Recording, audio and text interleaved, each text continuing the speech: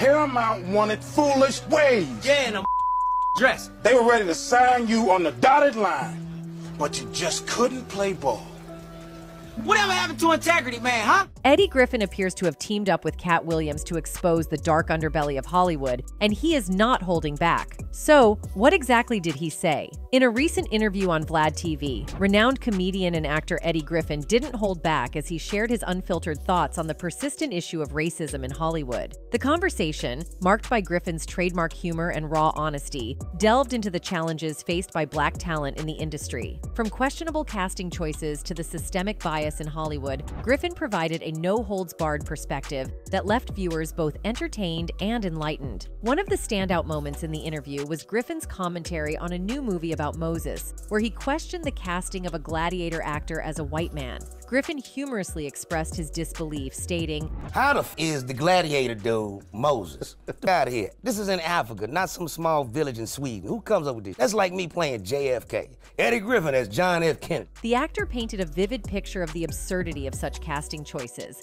highlighting the lack of authenticity and cultural awareness in Hollywood decision-making. When asked about some of the most racist experiences he has encountered in Hollywood, Griffin didn't mince words. He pointed out the stark contrast in the resources allocated to unknown white talents versus their Black counterparts. Griffin highlighted the disparity, stating, "You see the money they'll put behind an unknown white talent just starting out." This observation sheds light on the systemic bias that continues to plague the industry, hindering the progress and recognition of Black actors and creators. Griffin reminisced about the UPN, United Paramount Network era, humorously renaming it the You Pick AN Network. He emphasized that many Black shows, including Martin's, Malcolm's, and Jamie Foxx's, played a pivotal role in establishing the network. However, once the network gained success, it seemed to vanish. Once this built on our backs, they sell the Where's UPN at? The undeniable truth was right before our eyes, but we opted to turn a blind eye. Feel free to harbor any dislike towards Katt Williams, but he didn't fabricate anything in his statements about the growing trend of men being controlled by Hollywood through wearing dresses in movies. Kevin told you he wasn't gonna wear no dress until they offered him the dress, and then he put it on. And what did he say after he wore it? "I made my own decision." Duh. But you didn't make it before they brought it up, did you? It's okay. While Kevin Hart might be playing it cool and downplaying the whole thing, there's more to it than meets the eye. It's not just about picking an outfit. Even before Kevin rocked that dress, he was squirming at the idea. But you know how it goes. Once that cash comes into play, personal reservations and integrity take a back seat. Money can make people do things they never thought they would, exposing their true colors. And can we talk about Steve Harvey? He spilled the tea too, admitting he'd throw his integrity out the window for a fat paycheck. 10 million. For 4 million, I'll be all the can stand. Black people will be so embarrassed by my performance. I'll be digging in my 10 million kiss my. I cannot, for the sake of my integrity, stand up here and let everybody that's counting on me crumble so I can make a statement. On the flip side, Eddie Griffin is singing a different tune, saying it's not just about the money. Man, Paramount wanted foolish ways. Yeah, and a dress. They were ready to sign you on the dotted line, but you just couldn't play ball. Whatever happened to integrity, man, huh? Now, let's spill some piping hot tea about Kevin Hart. It all started when Dave Chappelle, another revered comedian, appeared on Oprah's show in 2006, where he talked openly about his refusal to accept a $50 million deal from Comedy Central. He felt that such deals came with strings attached, and he was unwilling to be controlled or humiliated for the sake of a paycheck. Chappelle's revelations didn't end there. He recounted being asked to wear a dress for a movie scene, an experience that left him deeply uncomfortable. According to him, many comedians had faced similar situations, having to don dresses on screen, and it often coincided with a critical juncture in their careers. This, too, was a nod to the prevailing industry belief that Black entertainers needed to cross this peculiar threshold to advance. Fast forward to 2012, when Kevin Hart was asked about Dave Chappelle's claims during a radio show. While he didn't explicitly say no to ever wearing a dress, Hart emphasized the importance of personal boundaries. He stated that crossing these boundaries was non-negotiable for him. You have to have You have to have boundaries. You have to have limits that you refuse to cross. He even cited examples of bizarre requests he had received, such as dribbling a basketball on a talk show, which he politely declined. Hart stressed the importance of protecting his brand and the potential risks of compromising it. However, just a year later, Hart appeared in an SNL skit where he donned a dress, a move that drew sharp criticism from fans. Some accused him of being a sellout, arguing that he had contradicted his earlier stance. The skit portrayed him as a 9-year-old child pope, an image that many believe didn't align with the Kevin Hart they had come to know. The new pope is 9-year-old Oscar nominee, Kevinhart Williams. Katt Williams seized this opportunity to reignite the feud. He suggested that Kevin Hart's actions on SNL were merely part of a larger pattern, insinuating that Hart was willingly playing by the industry's rules to secure fame and fortune. Williams opined that Hart's success allowed him to escape criticism for wearing a dress, as a long line of comedians had already done so before him. At the end of the day, Kevin doesn't have to worry about what people are going to say about him wearing a dress because of the long line of dress-wearing people before him. He pointed to movies like Big Mama's House and the Medea franchise as examples of previous instances where comedians had donned dresses. Williams didn't go all out in his attack on Hart. Instead, he subtly questioned the choices made by comedians who aimed for mainstream success. He hinted that some entertainers, including himself and Dave Chappelle, were willing to go against the grain and, as a result, might never attain the same level of fame as Hart. The feud took a heated turn when Kevin Hart, fed up with Williams' insinuations, unleashed his frustration during an appearance on the Breakfast Club radio show. Hart hit back hard, accusing Katt Williams of dodging responsibility for his actions, particularly his issues with the law and substance AB. He argued that Williams had squandered opportunities and positioned himself as a risk to studios, which eventually led to a decline in his career. Hart wasn't mincing words. He laid the blame squarely on Williams' choices. Hart emphasized that he had worked diligently to achieve success and hadn't compromised his principles. He pointed to Williams' own issues, implying that Williams was trying to deflect blame by attacking him. According to Hart, comedy was a serious business, and those who succeeded did so through hard work and dedication, not by succumbing to industry pressures. At its core, this feud became a clash of values and principles. Katt Williams seemed to represent a group of comedians who believed in staying true to their art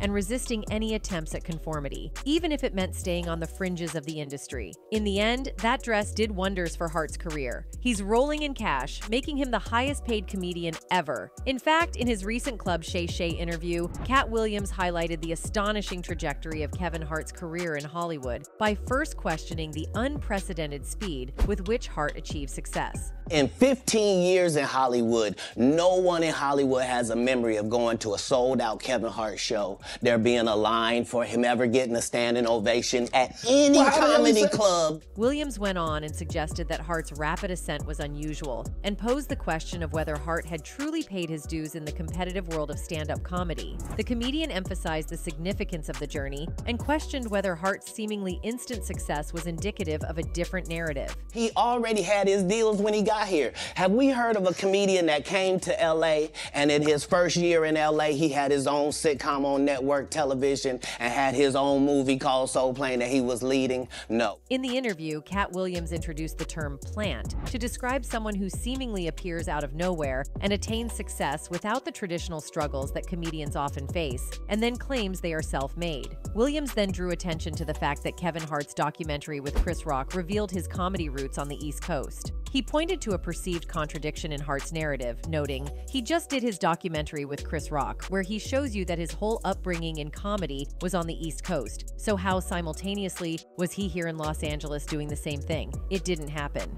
Williams probed into the inconsistencies in Hart's story, challenging the widely accepted narrative of an overnight success. In any case, Kevin Hart also once addressed the rumors of his overnight success. In 2014, Kevin Hart sat down with Oprah for an interview on Oprah Prime, where he delved into the intricacies of his skyrocketing career and the harsh realities of finding success in Hollywood. Hollywood has a way of making everything seem like an overnight success, Hart explained during the interview. "But I've had 18 years in the business. I put in my time. I got dues that have been paid and paid again and paid one more time after that. I stayed true to my dreams, and eventually they came true."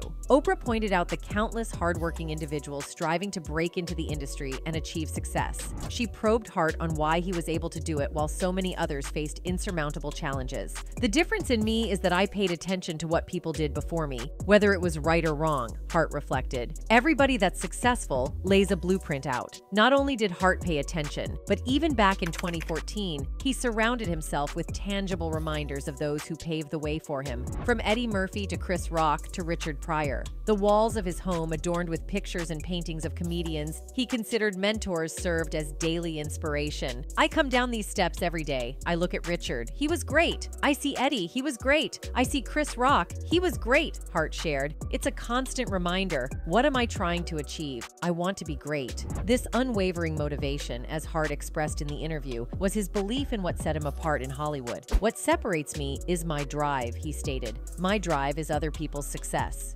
Anyway, Hart is in no way the first comedian to be successful after dining a dress. Kevin doesn't have to worry about what people are going to say about him wearing a dress because of the long line of dress-wearing people before him. Eddie Murphy is well known for dressing up and physically transforming into his characters, especially women. Murphy played 2 women in The Nutty Professor, where he performed a total of 7 roles. But his most questionable female character portrayal was Rowdy Rasputia from the movie Norbit, who Murphy played as grossly overweight, wearing dresses and bikinis. Another comedian who has gotten successful for wearing a dress is Jamie Foxx. Before he was an Academy Award-winning actor, Jamie Foxx would wear drag to entertain audiences. During his time on the hit television show In Living Color, Foxx dressed up as the character Wanda in comedy skits. Martin Lawrence, like Murphy, is notorious for playing women on screen. On his hit television show Martin, he would play the recurring female character Shanae. Lawrence wore a dress again on the big screen in his role as Big Mama, completing Big Mama's House in 2000, Big Mama's House 2 in 2006, and Big Mama, Like Father, Like Son in 2011. Following in Martin's footsteps, young actor Brandon T. Jackson joined the dressing-up act in the movie Big Mama, Like Father, Like Son. In any case, it appears Eddie Griffin might have been speaking out of experience when he was speaking on how evil Hollywood is. For context, one of the things that Griffin has previously exposed is Hollywood's role in the cancellation of the UPN sitcom Malcolm and Eddie, starring Malcolm Jamal Warner and Eddie Griffin. The showbiz grapevine had long whispered about the friction between Warner and Griffin during the production of Malcolm and Eddie. Behind closed doors, their professional relationship was tinged with discord, a stark contrast to their on-screen camaraderie. However, according to an interview with DCP Entertainment, Warner revealed that despite their differences, both actors understood the significance of reaching 100 episodes for a syndication deal. But the network abruptly pulled the plug at 88 episodes. This decision left Warner and Griffin not only short of their syndication goal, but also forced them to part ways with a show they had invested their time and talent into. Fans spoke up about this, with one particular fan stating, "The network did them dirty. They cut them short on purpose. 12 episodes. They put up with whatever for 88 episodes and couldn't hold on for 12? They are full of... They robbed those young men." Another fan wrote, "The network knew exactly what they were doing. It is the same thing over and over. This is why it's important to have our networks." Meanwhile, Warner didn't shy away from admitting that the reasons behind the cancellation were rooted in both personal clashes and perhaps racial biases. He candidly pointed out Griffin's idiosyncrasies, describing him as a nut with shenanigans that the network grew tired of. You know, Eddie is a nut. And I mean that in I imagine the brothers showing up late, the brothers showing all up, of that. Whatever. And you're like, it was a miserable experience. What's more, both Warner and Griffin have openly discussed their dissatisfaction with the writing process of Malcolm and Eddie. Apparently, the series writers were predominantly white and often struggled to capture the nuanced experiences of young black men in America. Griffin, in particular, took it upon himself to rewrite scripts to infuse authenticity into the characters and narratives. This undercurrent of racial disparity resonated throughout the show's production, and Warner's attempts to steer the show toward positive portrayals clashed with the network's predilection for stereotypical humor. As Warner put it, he wanted the show to steer clear of harmful stereotypes, but found himself at odds with the writers, producers, network executives, and studio heads who leaned toward UPN's brand of comedy. On the other hand, Griffin revealed that behind the scenes, the truth was far from the rosy picture painted for the public. According to Griffin, the show had 2 black writers, one of whom was his cousin Mo. However, it was the late Kurt Taylor who stole the spotlight, allegedly being the mastermind behind the show's creation production, while Norman Lear reportedly took the credit. To show this was not a standalone case, Dave Chappelle also narrated his own similar experience, insinuating that these are all attempts to discredit black stars. All these people be trying to control you or maybe discredit. For Dave, Griffin experience has helped expose how black male stars are always discriminated against and oftentimes do not leave the industry clean. Eddie pointed to the tragic example of the late Michael Jackson, a figure who, despite his immense talent and fame, became embroiled in accusations that shattered his reputation. He shared anecdotes about his interactions with the King of Pop, showcasing a side of Jackson that was down to earth and real. I mean, you see before, look, Mariah Carey made a $100 million deal, and 3 months later, she's all of a sudden mysteriously crazy. It's the fame. Couldn't stand the fame. In any case, Chappelle's outspoken nature on issues of race and representation in the industry also earned him both praise and criticism. When he criticized the lack of diversity in Fox's approach to programming, he highlighted the underlying racial biases that can exist within the entertainment world. His candid statements challenged the status quo and sparked conversations about systemic racism and the importance of genuine representation in the media. However, Chappelle's relationship with the industry wasn't without its challenges and moments of disillusionment. He expressed his dissatisfaction with the Hollywood system, citing his negative experiences and a desire to return to a simpler way of life. Chappelle exposed the alleged manipulations of industry higher-ups who sought to control him, using his name and likeness in perpetuity throughout the universe, as per contractual obligations. Beyond that, another conspiracy theory that has long been a topic of discussion is that black male entertainers are coerced into wearing dresses on screen before achieving fame. Several successful black comedians and actors have courageously come forward to share their experiences, acknowledging that they were pressured to wear dresses even when it served no purpose in the storyline. Dave Chappelle stands at the forefront of this narrative, having boldly turned down a $50 million contract from Comedy Central back in 2005. Amidst a barrage of tabloid rumors which accused Chappelle of crack addiction and a mental breakdown, the comedian disappeared to South Africa without informing anyone. However, upon his return, he revealed that he hadn't walked away from the money, but rather from the oppressive conditions that accompanied the lucrative deal. During his interview, Chappelle alluded to the pressure he faced to create socially irresponsible sketches that aimed to make people laugh at him, not with him. It seemed like a ploy to compromise his integrity and put him in a vulnerable position. But wearing dresses was not the only issue Chappelle confronted. He connected the dots between black actors being pigeonholed into such roles and the broader industry mechanisms. His revelation about a movie set where he discovered a dress in his trailer, despite it not being part of the script, shocked him. Even when he voiced his discomfort, the writers and producers persistently pressured him, claiming that all the greats had done it. All the greats have done it. So, well, if all the greats have done it, it's kind of hacky, right? You're a writer, so why don't we just not do it?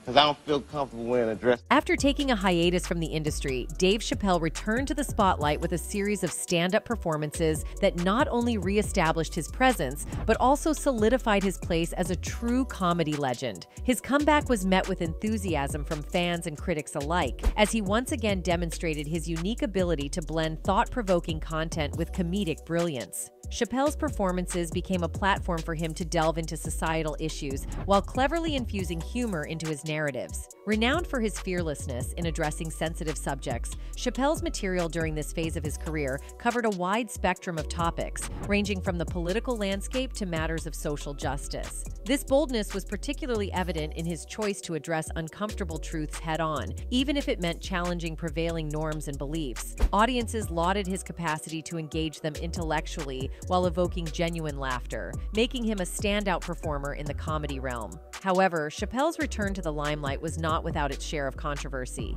His Netflix specials, most notably Sticks and Stones and The Closer, generated substantial backlash due to their content, particularly his commentary on the transgender community. While a segment of his audience embraced his unfiltered and unapologetic approach to comedy, others found his material offensive and detrimental. The divide in reactions sparked extensive discussions about the fine line that comedians often tread between pushing boundaries and potentially crossing them. All in all, Griffin and Williams' willingness to tackle such contentious and polarizing subjects also triggered broader conversations regarding the role of comedians in pushing societal boundaries and questioning established norms. Anyway, that's it for this video, folks. Bye.